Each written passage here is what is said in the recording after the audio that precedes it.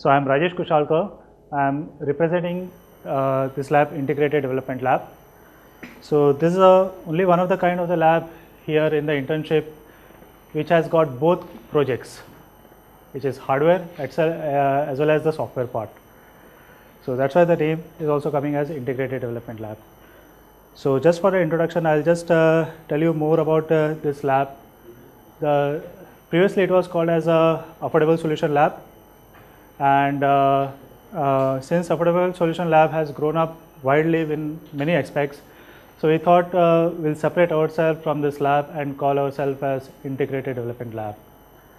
The same motto is again there for this lab. Whatever the hardware side is there, whatever the current price in the market for that particular device is there, how you can achieve at the 1/10 of the price. So that was Professor Phatak's vision towards it, and it was never achieved, but definitely it was around divided by 15 to 20, it was always achieved.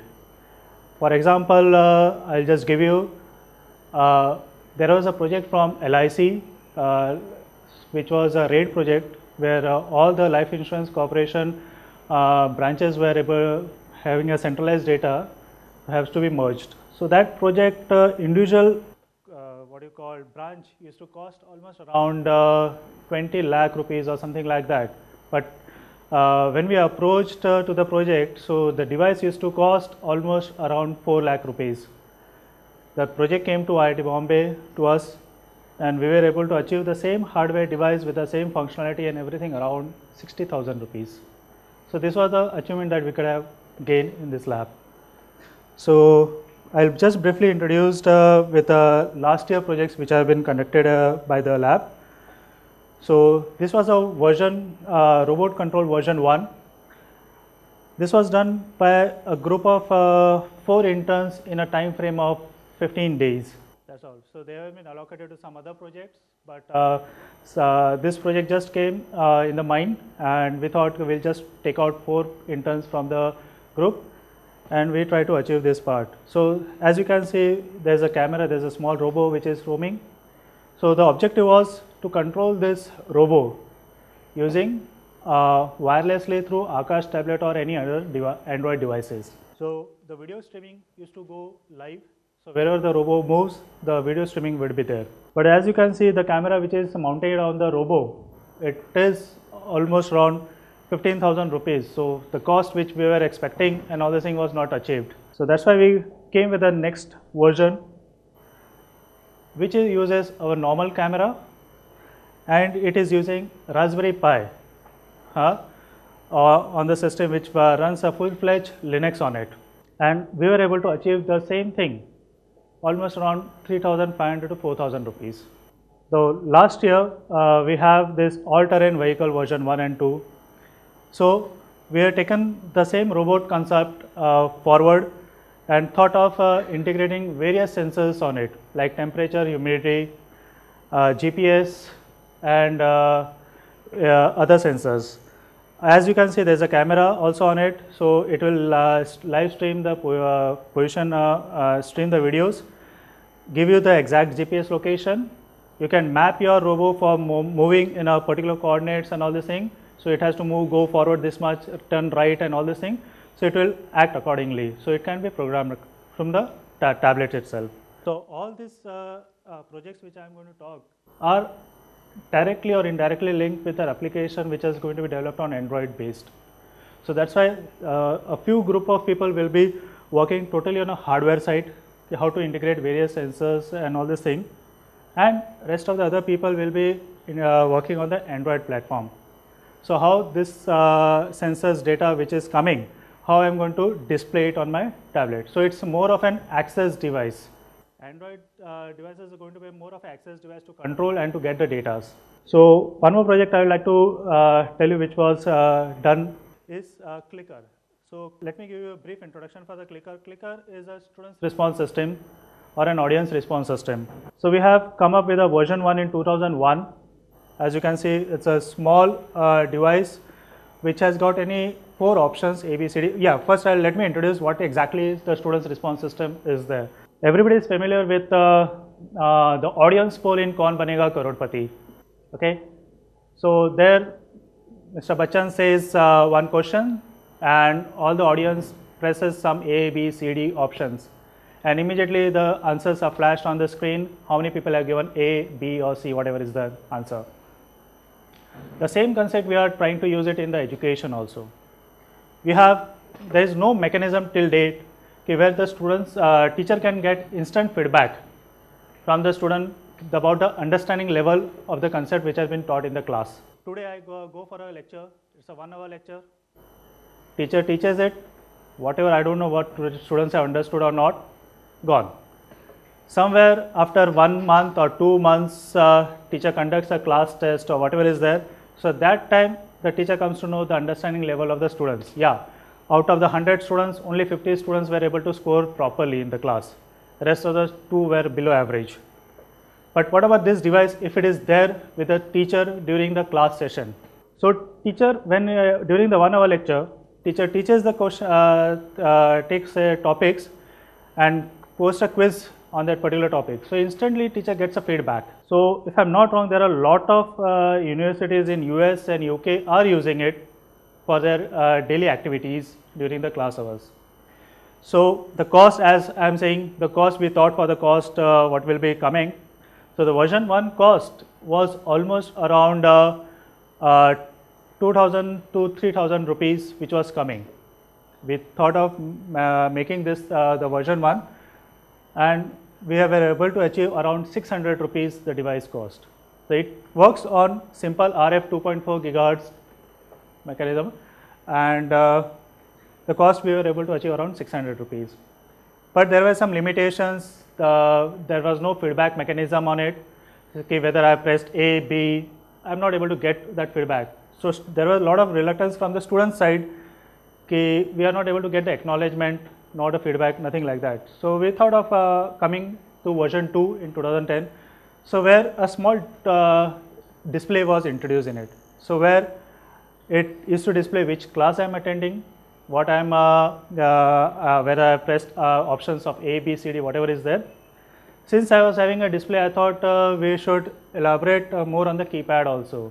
So we give with the option, we thought we can introduce with the numeric keypad also, with the option of poll yes and no, true or false, and there's a new thing which we thought of introducing, raise hand. So there is a lot of reluctance in the class of the raise hand and all these things. So we thought we will put a raise hand. So teacher console will come, yeah, this particular student has raised the hand. So you can ask the question afterwards also and during the class also you can ask. Once the Akash project came to IIT Bombay in 2012, so all the hardware activities which was version 1 and 2 which was running on 2.4 gigahertz was stopped and we thought of putting the whole application on Akash tablet. Since Akash is already equipped with Wi-Fi network, so we thought of introduction to this one on the Akash tablet. There was some limitation in the first version of Akash and the version of the software what we have developed. So that's why we shifted back to the new version called 4, which is enhanced version of the software part only. And right now, all this are used in all the remote centers in and also in IIT Bombay. So this is just a simple user interface that is visible to a student when he logs in. So you have the quiz, poll, report, and raise hand. So the raise hand out here is the moment you press the raise hand, you get a dialog box. You can pose the question directly without raising the hand. So directly on the teacher console, the question appears. So without disturbing the class and raising the hand, the teacher can just see, yes, so and so student has already asked this question. Reading the question, he can answer it directly there. So these are the few responses which are collected. So you can see there are quiz 1, 2, 3, 4 held. So how many people have given right, wrong. So these are the console side where teacher side is getting it. In the morning, Professor Phatak has introduced that we have almost around 300 remote centers. We conduct this kind of quizzes with these 300 remote centers also. The quiz is launched from IIT Bombay. All the remote centers receive the quiz at the same time. The students or the faculty who are attending the course, they give the quizzes answer there, and individual files, remote center files are sent back to IIT Bombay. So where I can see now in the first side overall performance, where I can see ki yeah, so many remote centers have given the answer, how many people have given wrong and right answers. I will break down to that part quiz wise response. How many people have given right for the first quiz, second quiz and all this thing. The last is remote center wise. So I have this remote center 1, 2, 3, 4. I can individually map it for the remote center. Yeah, this remote center was performing very good. This remote center was not performing very good.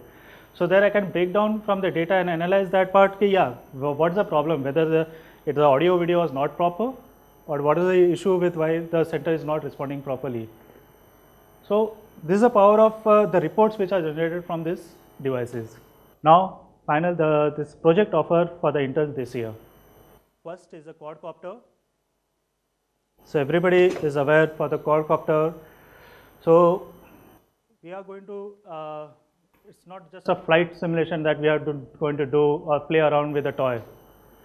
So there is a lot of things has to be introduced in this, whatever I have told, all terrain vehicle. The various sensors which are being incorporated, you have to put it on this quadcopter. Previously I was just moving on the ground and taking the various temperature or humidity levels. Now you have to take the humidity or temperature levels in skies. Okay. So this is the hardware part which has to be developed. Of course, we are having these devices with us, and but the hardware has to be reprogrammed with the various sensors on it and integrate the whole devices. Again, you have to have a nice communication protocol between the ground station and the quadcopter which is running. Okay. The ground station, of course, is going to be developed on the Android platform again. So it's more of the task. The three major tasks in this session is to create an autonomous quad rotor equipped with the cameras and GPS sensors on it. So there's a hardware part. The create a ground station application on Akash telemetry. So through these devices you are going to control, not with a remote control what you are going to get it occasionally. So you are going to have this tablet through which you are going to control move forward, back, lift, thrust, or whatever is going to be there. Allow the desired travel path specified by the user from the tablet. So as previously it was there in the all-terrain vehicle, here you can give a desired path since it has got a GPS coordinates and all this thing with it. You can do that, so it can roam around and come back to the same position again. Okay. Now second one is the project is general health monitor. So motivation was to create a device that can enable a person to check his own health parameters, portability and easily wearable. Nowadays, as you can see, there are a lot of happenings in the wearable devices. So what is that fellow? Samsung Galaxy S5 has come up with the straps. So what exactly is going to, it's just going to give you a very small amount of information that mobile is receiving the time or some message has been received. But there are a lot of health parameters that can be incorporated also. Many people, in fact the Sony wearables and many of the mobile devices are working on it, and which are going to come out is to measure the body temperature. So to measure the heartbeat, pulse oxy and all these things. So I'll just tell you what exactly we are going to do. So the future of the wearable devices, by 2018 the market of the wearable devices industry might exceed to 19 billion in US. That was the report which is published in 2014. So as you can see, the wearable version 1, so all the devices are outside right now. So various, the BP is there, blood pressure monitoring is there. You have a simple strap which measures the heartbeat, or you have the accelerometer which is on it, so which measures the fall for the old age people. So it measures the fall of a person or anything. So it communicates with your mobile. Again, all these devices are Bluetooth enabled. It communicates ultimately with your phone devices, and whatever the application is defined, now call this doctor or call this person at home or whatever is there. So it will inform accordingly. So wearable 2 which is there. So yeah, this fellow is named as Iron Man and Invisible Man. So all the devices are going to be inside. Many of the companies like Adidas and Nike, coming with this kind of wearable devices which incorporates within this thing, and it gives you how much calories have been burned and all this thing during the exercises. So project flow, a person health data recorded, synchronized with the server. So individual data will be logged in the personal phone or anything. So we have to sync all this data to a central server also. Server data is accessible to the doctor, which are available, means you can define it. Can monitor a patient based on each user's unique ID. So it has to identify from the server side. From this is data has come from Rajesh, this is data come from Mayank or anybody else, like that. So the server has to recognize each and every data whatever I am sending. So general health monitor parameter, what we thought of parameter to be measured is ECG, pulse oxy, body temperature, blood pressure, respiratory rate, and peak flow meter. These are the things what we thought of to incorporate during this internship. The basic system block, we have this Akash tablet, we have connected to server through Wi-Fi or through network, whatever is there. So you have a central controller which has this ECG, oxy, temperature and everything on it. Okay, it is connected through Akash tablet, through or any other devices, Android devices, through Bluetooth or USB. Right now we are going to try it only with the USB part. eSankal, the data acquisition system on Akash. So what it does, so various, again this is another project. It's in medical also we are getting some data. It's a sensor data. In quadcopter we are also getting some data. It's again a sensor data. Now why this is a separate device for DAS is there. Again I am saying this is again a sensor data which is going to come like the pressure, weight, temperature, IMU, GPS and all this thing. It can be captured and stored on the local devices here. But each and every, suppose we have a standardized thing, this particular port I am connecting a temperature sensor, but tomorrow I want to remove the experiment. It's going to be a generalized experiment board for the colleges also. So I want to remove this temperature sensor, I want to put some other sensor on it. So the ports are to be reconfigured automatically, or the device has to be programmed. So now I have connected a humidity sensor instead of temperature sensor here. So how we can do it? So again this has got two parts, the hardware side development and again on the Android side development. So complete summary is configure, as I have told you, it has to be configure environment to acquire the sensor data. Multi-platform system is to be integrated into a single unit. Hardware plus software code designed to be created end-to-end product. The sensor modules designs on the board interfacing sensors to computing platform. Server module basically we are going to use here BeagleBone Black. So have you heard of all these devices, BeagleBone Black, Raspberry Pis and all this thing? Is anybody familiar? So you have worked with Raspberry Pi? BeagleBone? No. Here till last year we were using Raspberry Pi and we were using Node.js for the server. Okay, so you are going to be using the latest technology of the server side also. Now last project is Arduino. What Arduino is? Arduino, what we call is an atom, is the smallest particle. So do you know the smallest particle? Arduino is A-Tiny series, which is A-Tiny85.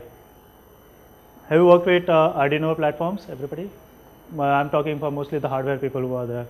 Okay, so this is the platform. So on that side you can see the USB connected. This is a small board with A-Tiny85 is there, and we have a separate board where separate various sensors are attached. So this sensors means this is going to teach how to connect sensors and how to write a basic program using A-Tiny85 using Arduino. So it's a low cost Arduino compatible USB device, 6-pin GPIOs, 4-channel 10-bit ADC, 3 PWM, 8K flash and 512K RAM is there on this board. So creating a repositories of Arduino compatible projects in form of books, open books.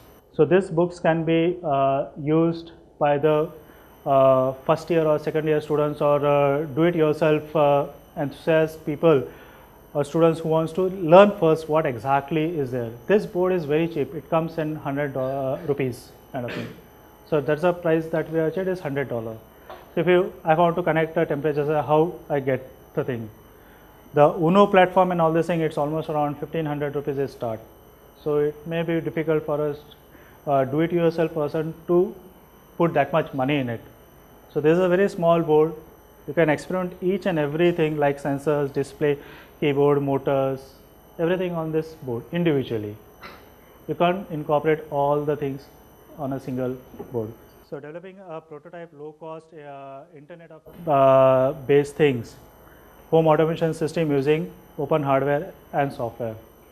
Major goal of this project is IoT, which is Internet of Things, which is running a lot these days, which is going to have this small Arduino devices which are located at various places to control the home automation system, either through RF or IR link.